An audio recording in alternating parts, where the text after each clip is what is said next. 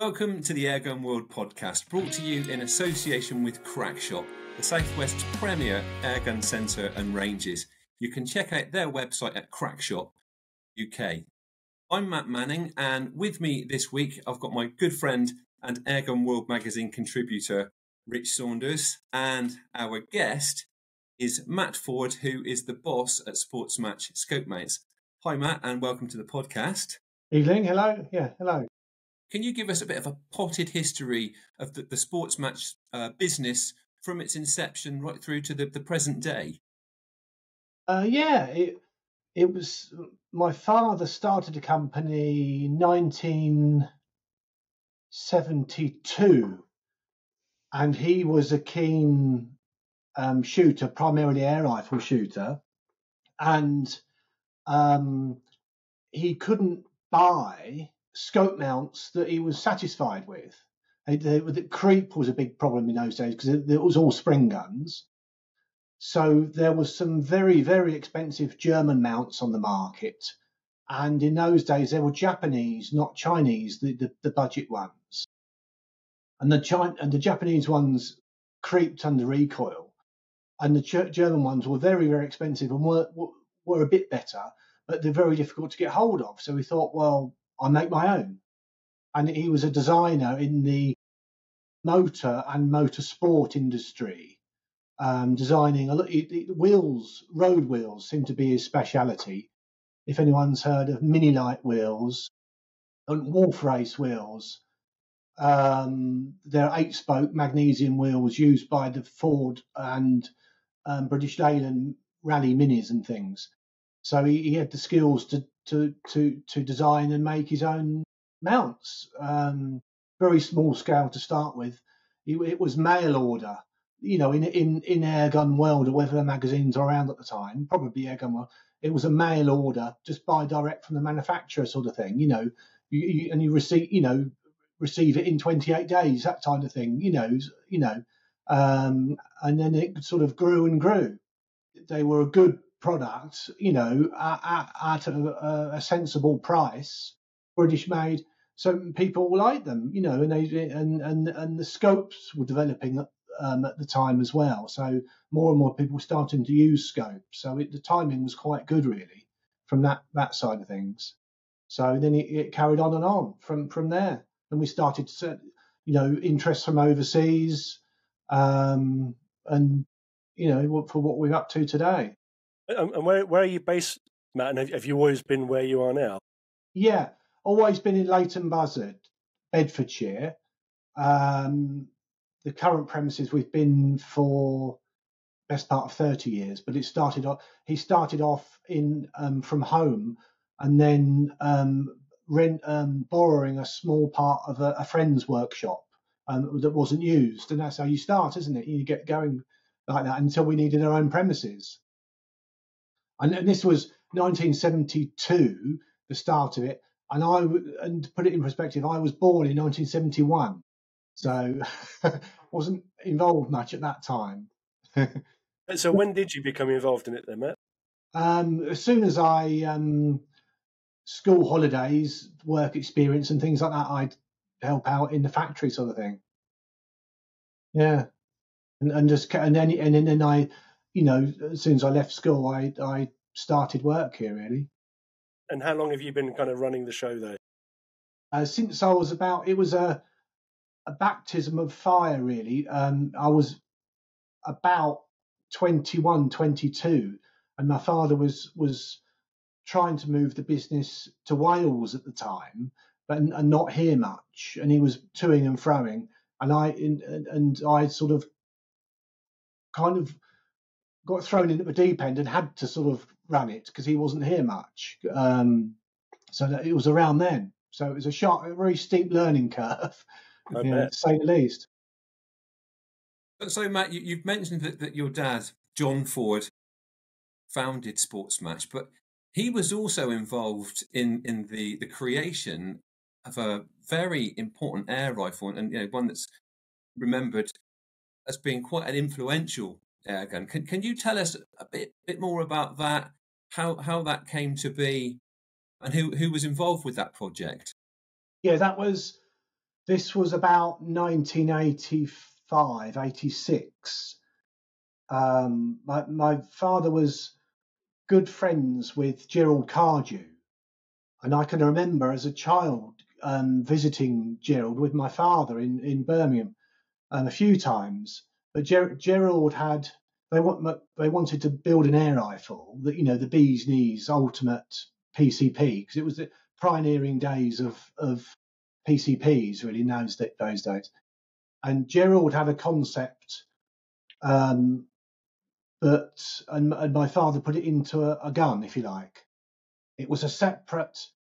It was rather than a regulator or anything like that.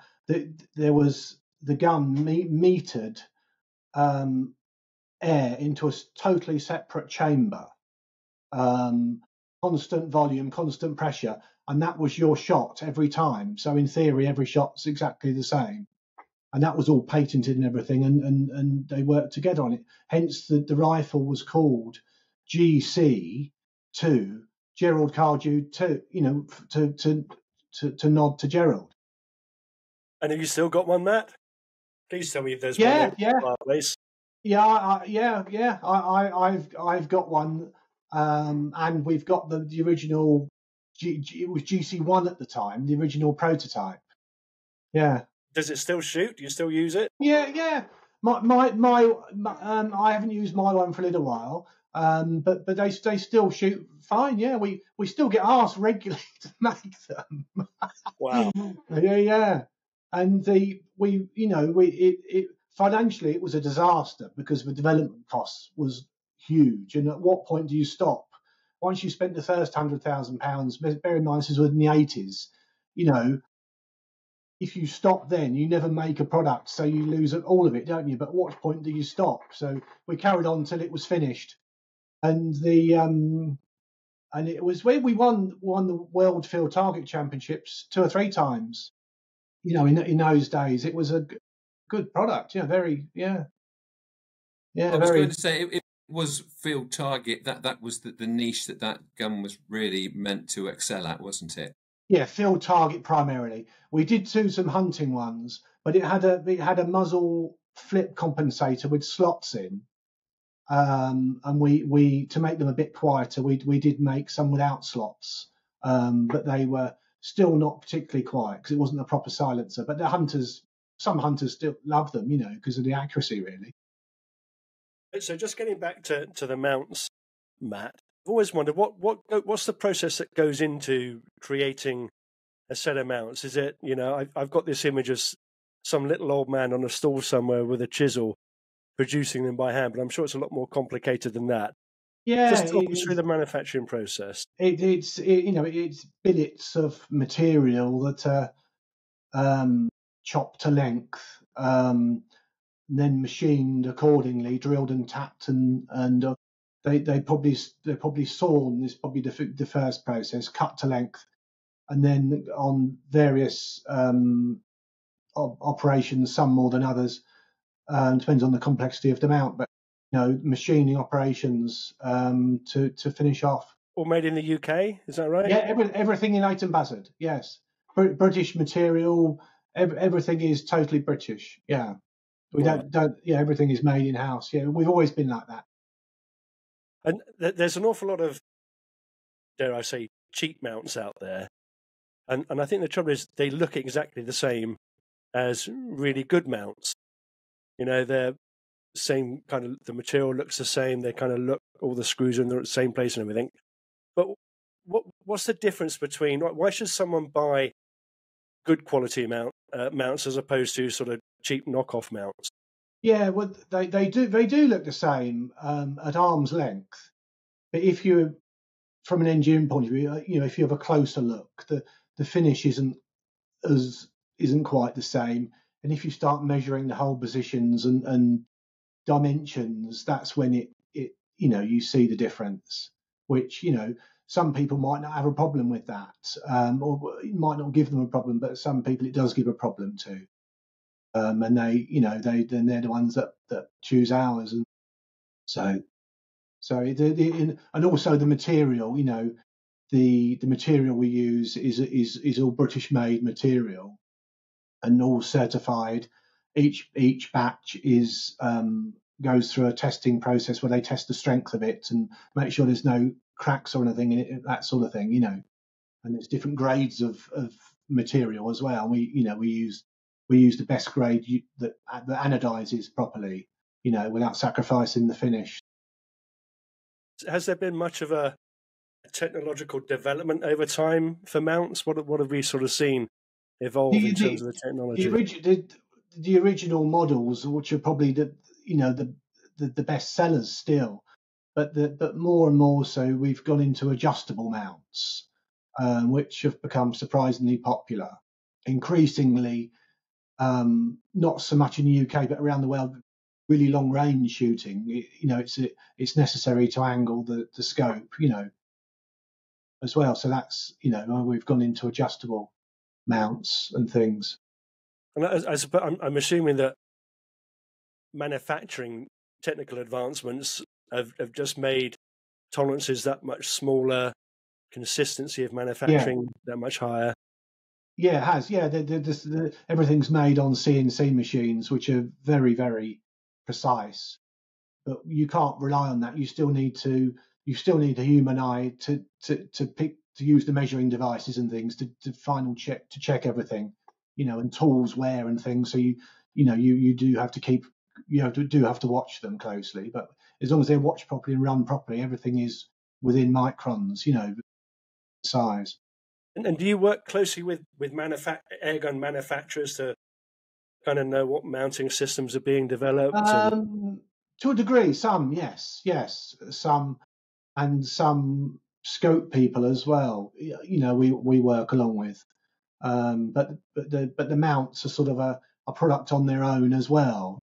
What kind of issues would people come into if they're using poor quality mounts? What kind of problems manifest with poor quality mounts in your experience? Scope creep under recoil, more on spring guns, obviously. Out of alignment. If the dovetails aren't machined properly, the mount can be slightly angled on the dovetail, and also the size of the bore where the scope sits. If that's not the right size, scope won't seat properly, and if it's too small, it can damage the scope when the top cap's fitted. And I suppose a lot of that's not visible to the naked eye. No, no, not really. No, not unless it's a long way out. Well, Rich and I can certainly vouch for the quality of Sportsmatch scope mounts because we've been using them for decades, and anybody that watches the Airgun show will see us using them very frequently for our hunting exploits on there. Now, we've sort of touched on product development a little bit, and in many cases, optics are changing quite rapidly these days. A lot of people are moving over to digital optics now. Some of those have got 30mm tubes. Others come with their own specific mount, which is often geared towards a Picatinny type rail. Would Sportsmatch ever sort of move into developing mounts specifically for these new digital optics, or maybe adapters to convert them for dovetail? We have done in the past, not for some time, but we have done previously, but not in recent times. We haven't, but it's always something that we'd consider and keep an eye on the mark. And if there's enough interest, we certainly would. But there's nothing planned just at the moment. But as I say, we have done it, but not for probably 30 years. We have done that before, when maybe 20 years. When early night vision scopes coming out from the States only with Picatinny mounts on, we did do a couple of you unscrew the Picatinny mount and screw the dovetail one on, which most people use now. But mind you, these days it's gone just as much Picatinny probably, isn't it? So, so maybe, yeah. And you don't just make mounts for civilian use, do you? Are you able to tell us about any of the military type projects that you've got ongoing, or is that confidential? Bits and pieces. we've done a fair bit with bomb disposal robots, which was quite interesting. That was a very unsubtle bomb disposal robot that had a Benelli 12 gauge shotgun mounted to it with a laser sight, and they needed to line the laser up with the point of impact, this thing could go up and down your stairs. So it could go up and down your stairs with a 12 gauge and shoot the bomb to bits. That's one approach. Certain bombs need that, and some bombs that will set them off if you do that. So I understand, but and sniper rifles, military and police sniper rifles, we've always done a fair bit with in various parts of the world. Also, counter piracy. Some ships now have to have security guards on to counter pirates, otherwise they can't get insurance. So we were a couple of years ago, we were very busy getting involved with that, supplying a lot of amounts for that. Up to 50 caliber rifles for upsetting the pirates. No scope creep on that. Yes. Yes. That's a test of the recoil. Yeah. It's a hell of an endorsement when your kit is being used in life and death situations. Now, moving back to sort of closer to home sorts of shooting. I know you are a shooter, Matt. Do you get to do much shooting these days, and what sort of shooting are you doing, if so? Yeah, we've got chickens and various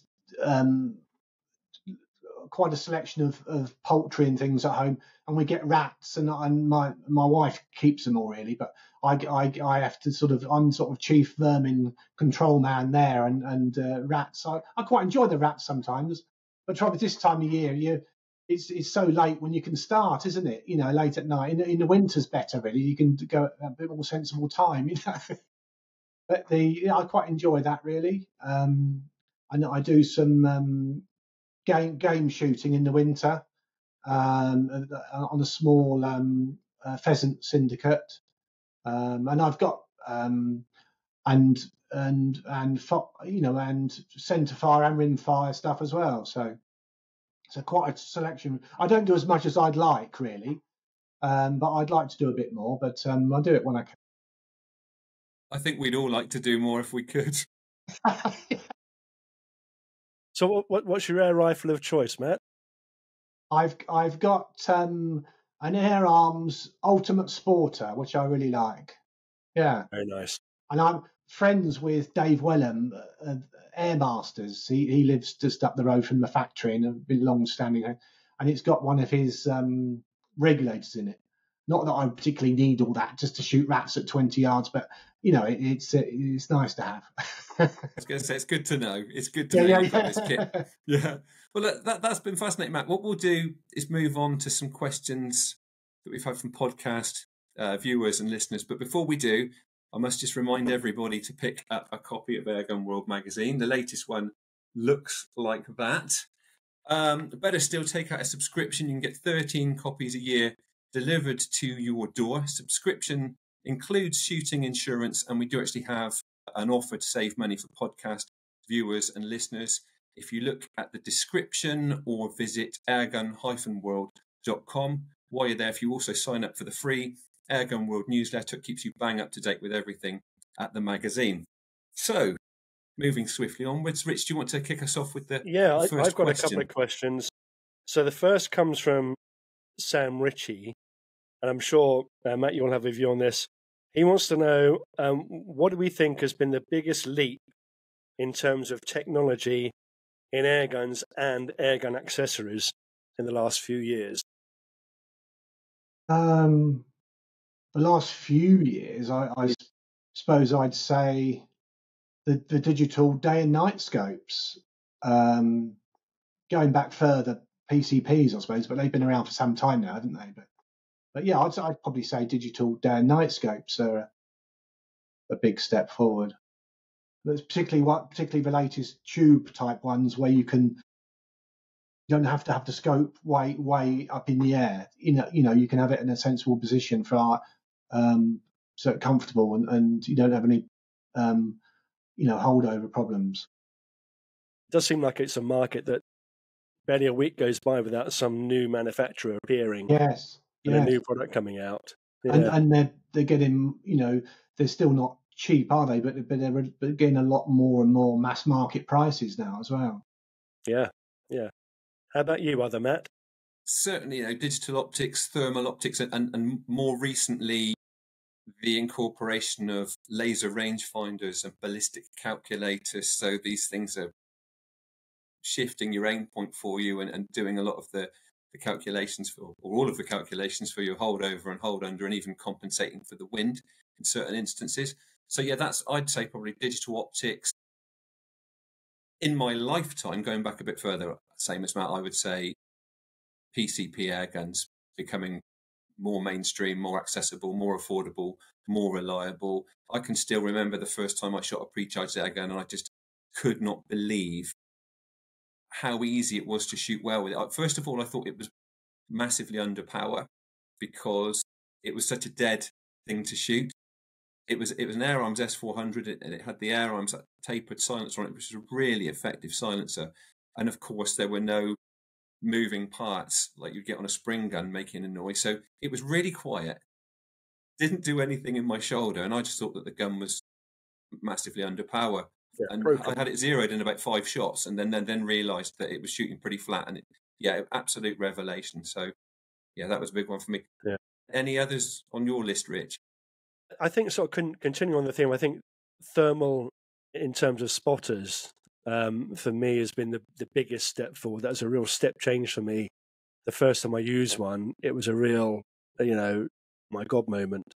And I think also, on the digital IR night vision side, I think, when you look at how prices have come down relatively, I can remember, I'm sure we all used to shoot with the old night sight screen on top of the scope and a torch on top of that and all the rest of it.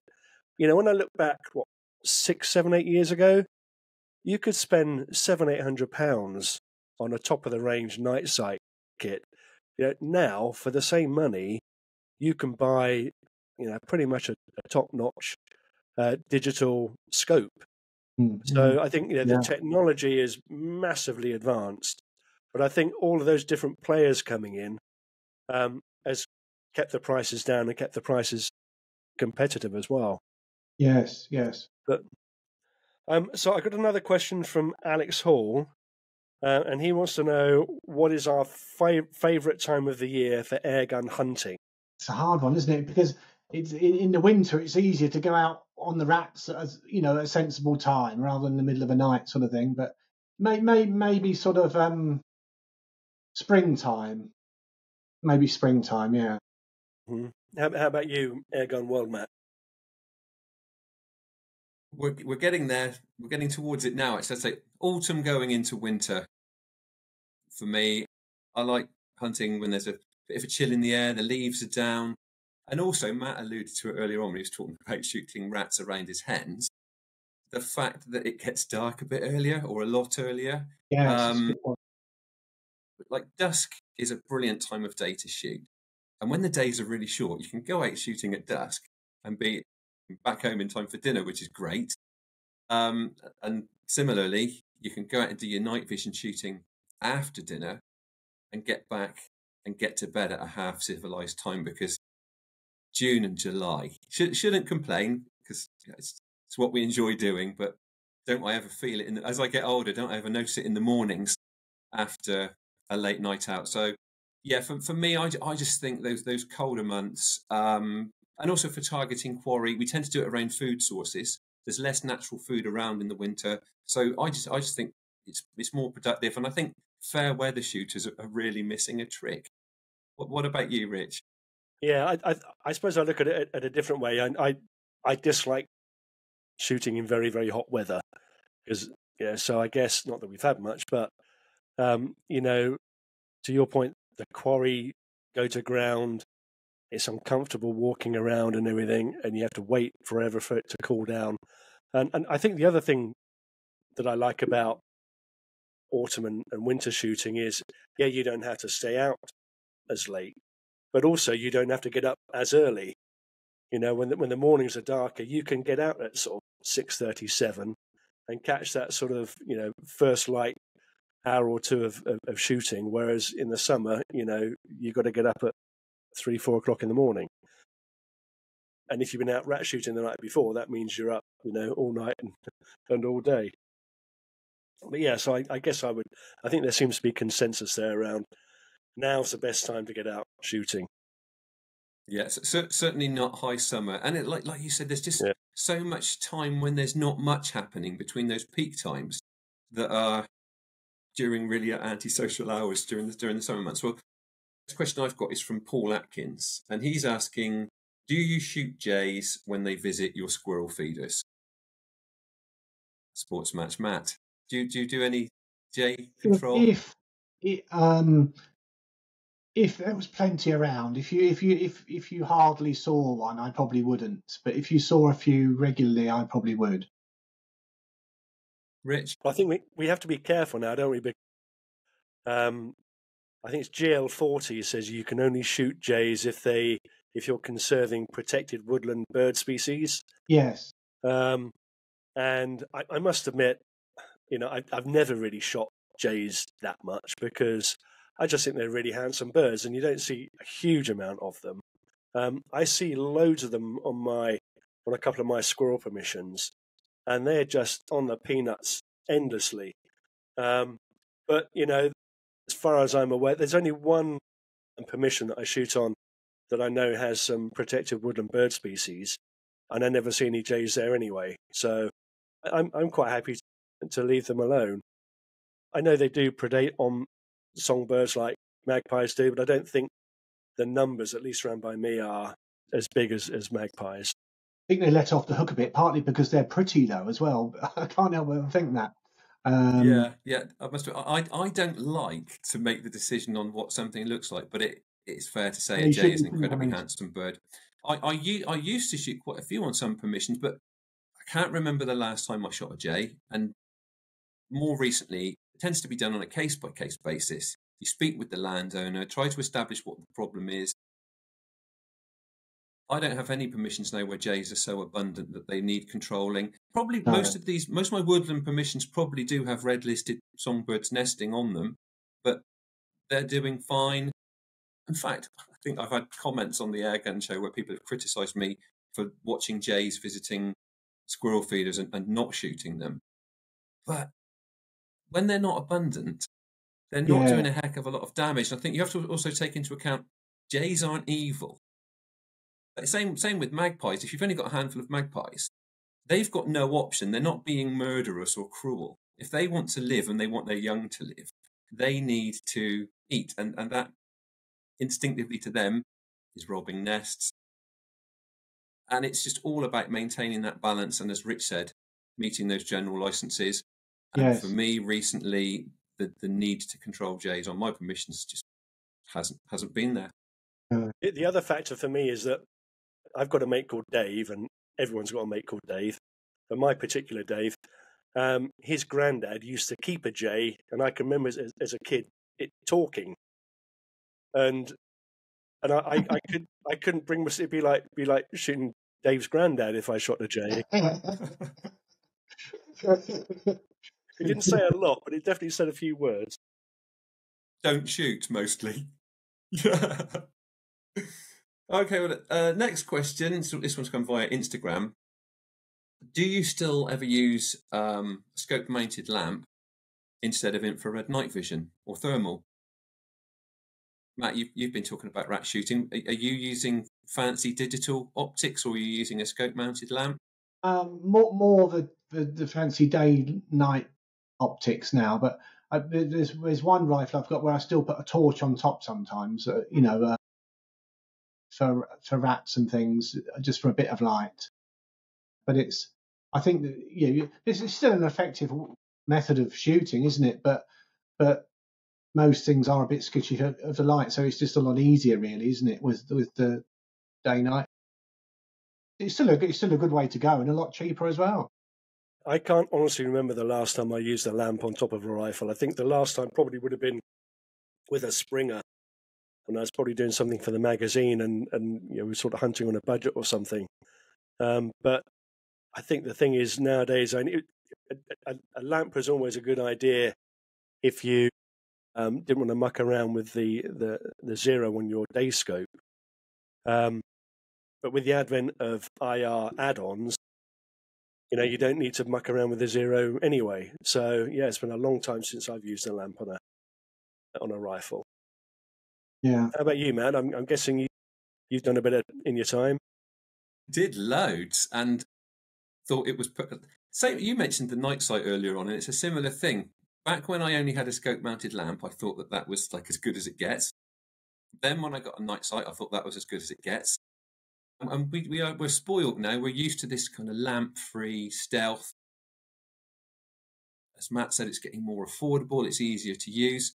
There are times, though, to be honest with you, when I miss the simplicity.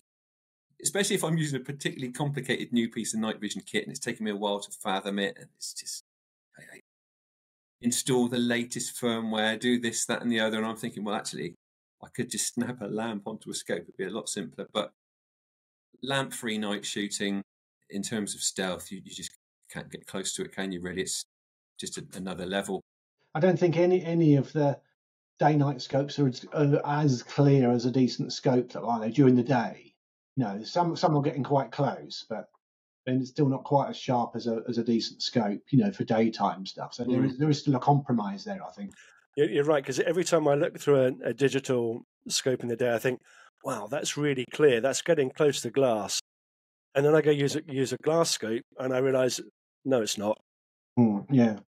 Glass has still got as you say, the gap is getting smaller, but it's still there. That's right. I think it's the features and function that are making people choose digital optics. For day shooting, obviously, we mentioned the rangefinders, ballistic calculators, the ability to record directly through them. But yeah, good glass is still in a different league. Getting close to the end now. Matt, very quickly, what is your desert island airgun? If you could just use one airgun for the rest of your days, what would it be? I think it would be my Air Arms Ultimate Sporter, because I do really like it. Yeah, I do really like it. Not the GC2. GC2's because it was designed primarily for field targets. You push the rear button in to cock the gun, put the pellet in, and then there's another button on the side that was like a safety, and that cut the air off to the valve. And it's quite a loud click, and so it was not brilliant for hunting in that respect. And it was quite a loud click that can make things run away and look up. So that's probably the reason I don't use that more. That's brilliant. Well, look, thank you, Matt, ever so much for your time and your insight.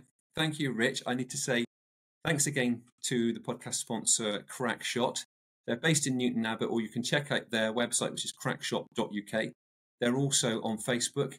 Again, don't forget to have a look at those subscription offers for Airgun World magazine, which include shooting insurance. There's a link in the description, or visit airgun-world.com. The Airgun World Podcast will be back in a fortnight. Thank you for tuning in.